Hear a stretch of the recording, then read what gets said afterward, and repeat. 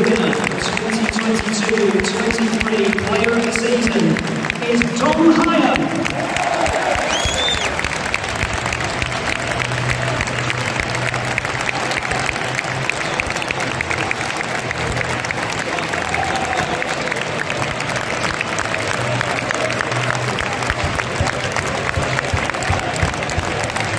That's the riverside full there.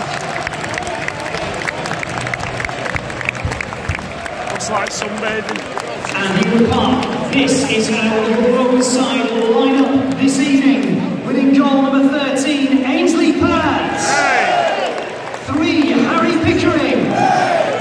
5, your Player of the Year, Tom Hyam. 8, Sam Smoddix. Hey. 10, Tyrese Dolan. Hey. 11, Joe Ranky Costello. Hey. 17, Hayden Carter. Big Joe. 19, Ryan Hedges. 22, Ben Brereton Diaz. 27, the captain, Lewis Travis. And 36, Adam Wharton. On the bench for Rovers is 34, Joe Hilton. 2, Callum Britton. 4, Daniel Ayala. 14, Sullivan Thomas. 23, Bradley Knapp. 30, Jay Garrett. And 38, Harry Leonard.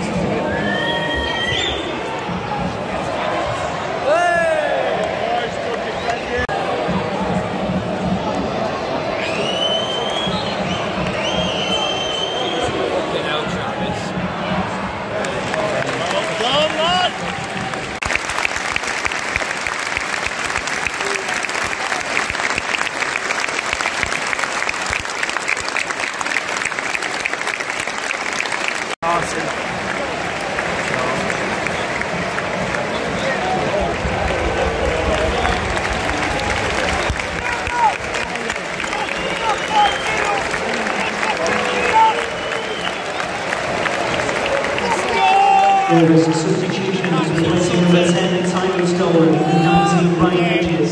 It's 14, Sullivan Thomas, and 23, Bradley Knapp.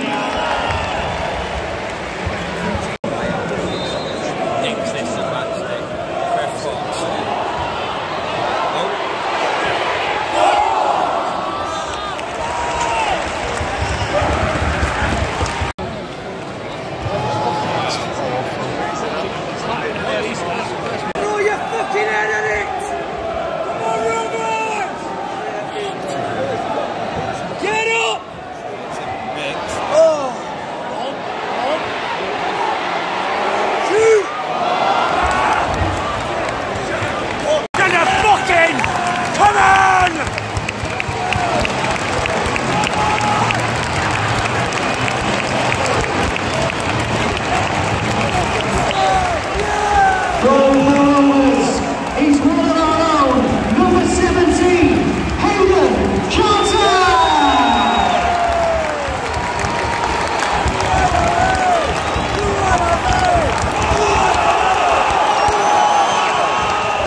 Let's fucking have it!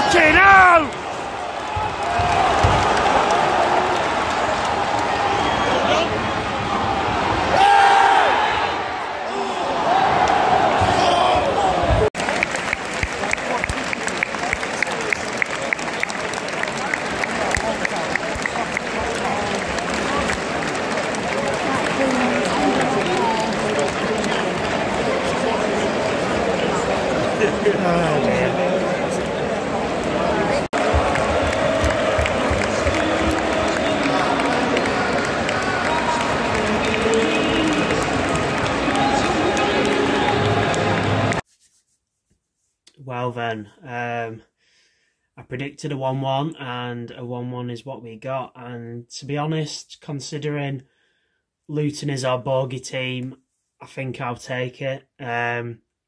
Even though, you know, Luton have wrapped it up their season, really. Obviously, they've got third place now.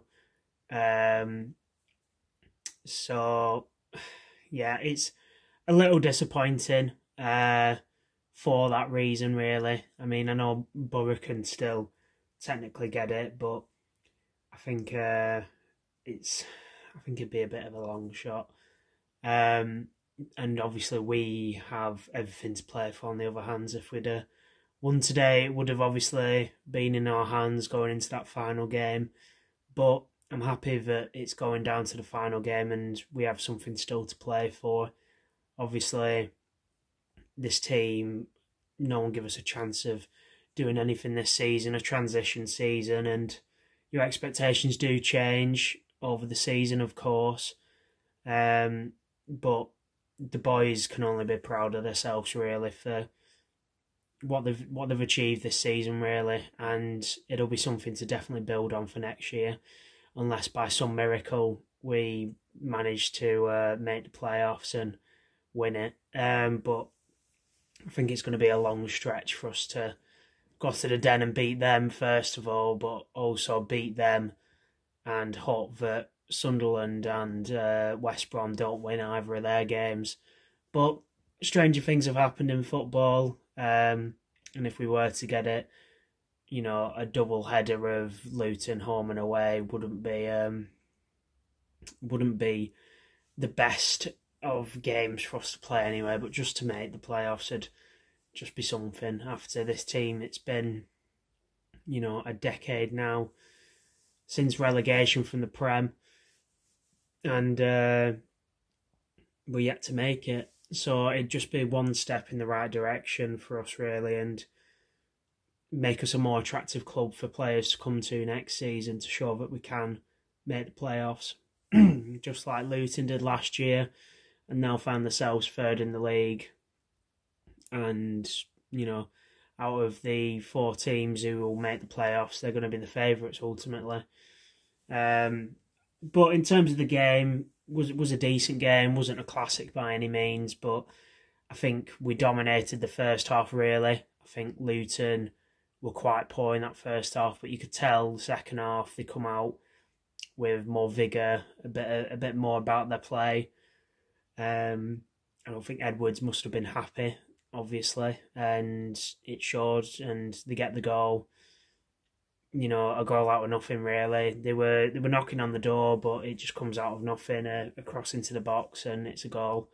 And yeah, just same old, really, from Rovers, not creating enough chances from open play, just simply because we didn't have a presence up front. And as soon as Leonard comes on, we have a striker up front, someone who knows what they're doing, essentially, in that position. He wins us a corner, and the corner sees Hayden Carter get his first goal, and first goal for Rovers, and a goal that could be so important for us.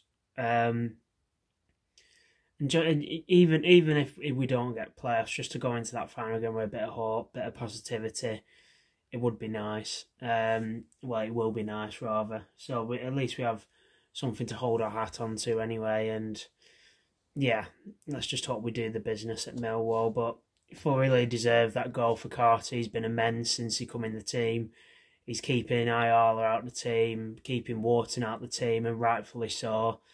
And, you know, next season he should be starting alongside Hyam. And, yeah, fair play to him, and hopefully he can just build on this and go from strength to strength, and it seems he is. But yeah, not really much else to say on the game. Not a game full of highlights, as you can probably see from the vlog. There wasn't really much.